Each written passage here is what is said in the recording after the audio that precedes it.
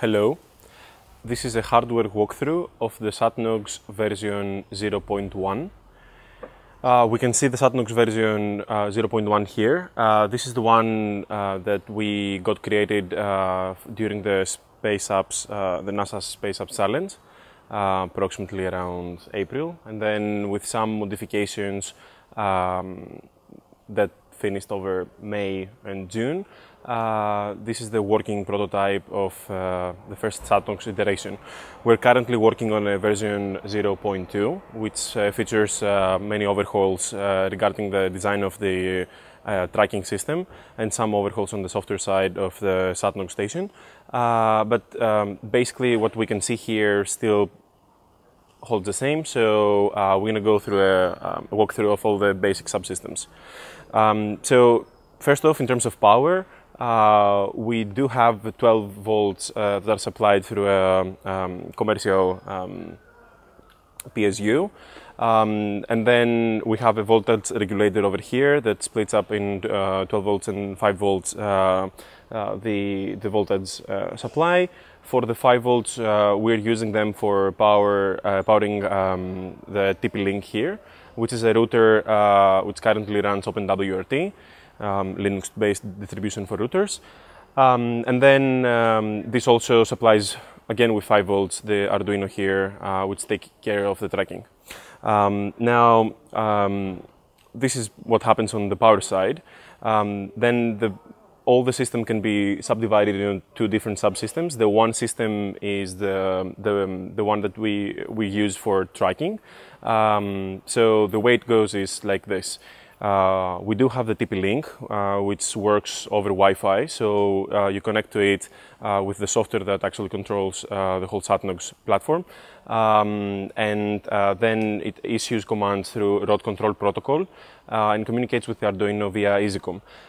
So we have all the information coming wirelessly into TP-Link. TP-Link feeds this information through USB to Arduino through serial EasyCom.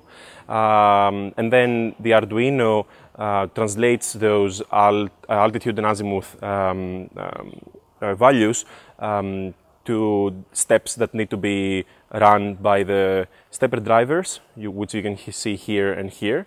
And then directly from the stepper drivers to the stepper motors themselves. So this one is for the azimuth and the other one is for the altitude.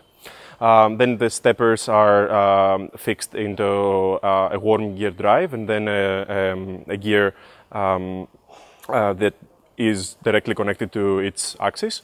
And we can see here the azimuth assembly, and here is the altitude assembly, which is pretty much the same, you just rotate it by 90 degrees.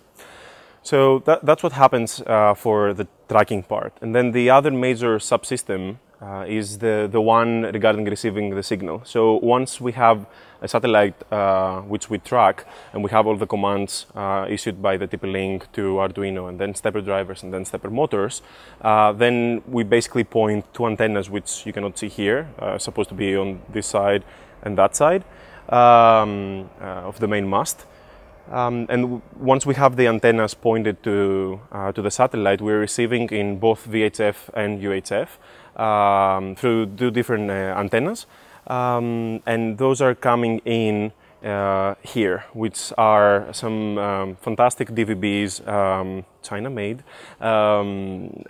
which are initially purposed to be used only for TV reception, but through the proper driver installation, you can actually use them to track pretty much all the frequencies we need, from all the way down to something like 10 or 20 megahertz for all the way up to almost 2 gigahertz. So those are pretty nice receivers.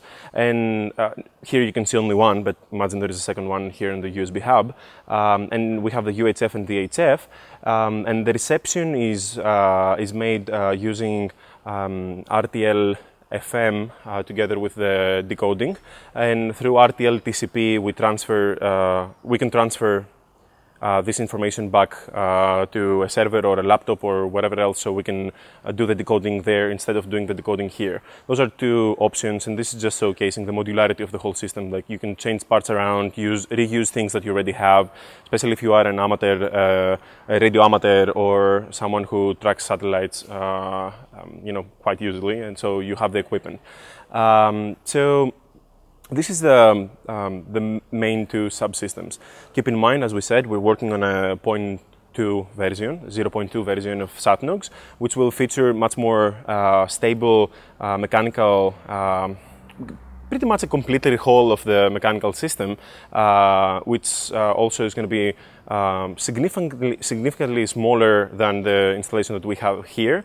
So we can fit it in a slightly smaller box and have more rigidity against the case, so we can avoid any wobbliness or miss of the tracking, basically.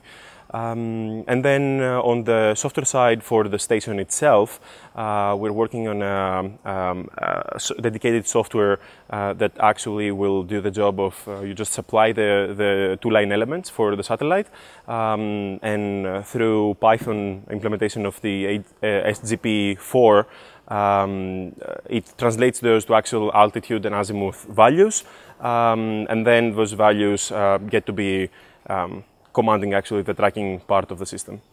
So stay tuned and watch out for more updates on our Hackaday project page. And yeah, that's pretty much it. Thank you.